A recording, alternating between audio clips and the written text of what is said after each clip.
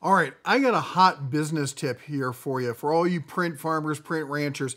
And honestly, even if you're not doing this professionally, this is something I want you to really consider because it was one of the hardest lessons I had to learn in business. And that was to not waste my time on stupid little things that I could throw money at to fix. And I know that a lot of you, I grew up in the Midwest. The idea of throwing money at a problem hurts me to my soul. But there are times where you have to really consider it, okay? Because how much is your time worth? I'm going to show you one thing here in particular.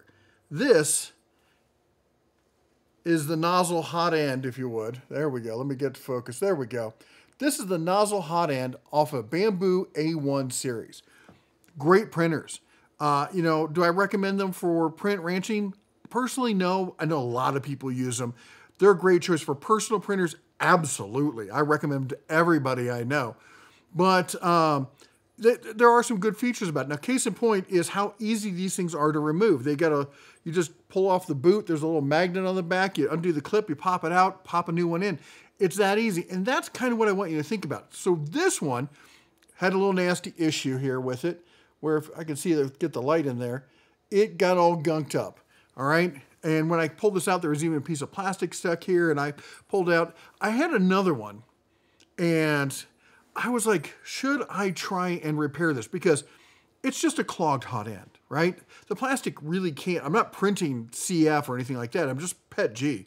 I'm like, I could heat this thing up. I could throw it in my oven, in a toaster oven. I could hit it with a heat gun. There's a lot of stuff I could do to heat this sucker up and get that plastic out of there and get a cleaner in there and do all of that. I'm like, I could do that. I could get this whole thing back to work. How much is your time worth? Because do you want to be working on your printers or working on your business? And honestly, if this is your hobby, how much hobby time do you have? Do you want to spend your time trying to recover this? Because do you know how much this thing costs? $7. $7. That's if you buy it in bulk, like me. I'm buying a bunch of them, so I get them for $7 a pop. If you're buying them one at a time, well, let me pull it up here. If you're buying them one at a time, it's going to be a little bit more. It's going to cost you $11. No, throw it away. Move on with your life. Move on with your business. It's not worth your time. Think about it. How much is your time worth? How much are you making per hour doing this? How much is your time worth when you're not at work? Can you put a price on that? So if you're going to spend time trying to fix a $7 to $11 part, when you could just hot swap it and put something else in that you know is going to work, do that. And this is not hyperbole, folks. I've run multi-million-dollar businesses.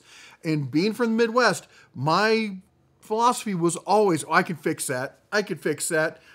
And I finally had somebody go, Jeff,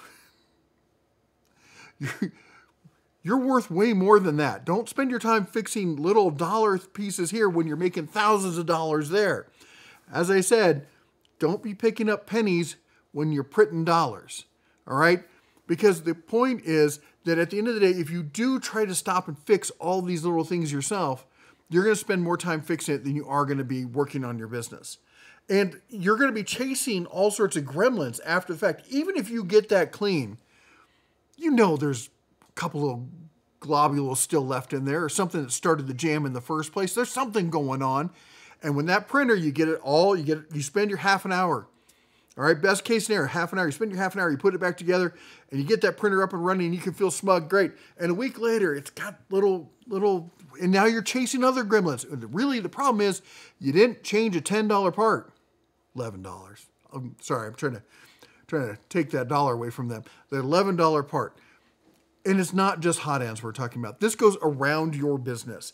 It has been one of the hardest things for me to do in business, to let go and just throw money at a problem. Sometimes you need to do it.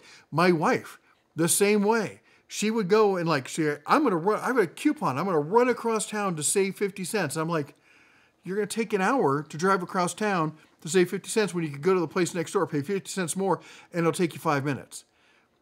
And it hurt her because she's thrifty at heart, and I love her for that. And I come from the same place. But at the end of the day, your time is worth more than $10. All right. Now, if you don't have this is a hobby and you're just scrimping and saving and you're collecting aluminum cans to try and pay for it, brother, I get it. We've all been there. All right. But if you're a print rancher, there's no way this doesn't make sense. Just buy the part. Have spares. Downtime is where you lose money. All right. That's why they sell them in bulk.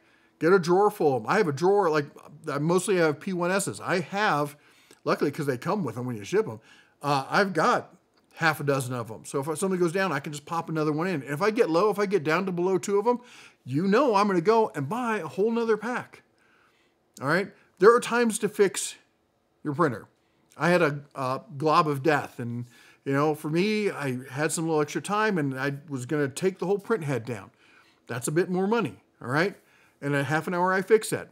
But for a $10 part, just throw money at it. I hate to be the one to say it. It sounds like a bunch of hubris to be like that, but the reality is in business, time is money, and even in your hobby, it really is. So if you like what we do here, consider dropping the old like button, smash that subscribe, ring the bell on the way out. You all take care, God bless, and as always, shine on.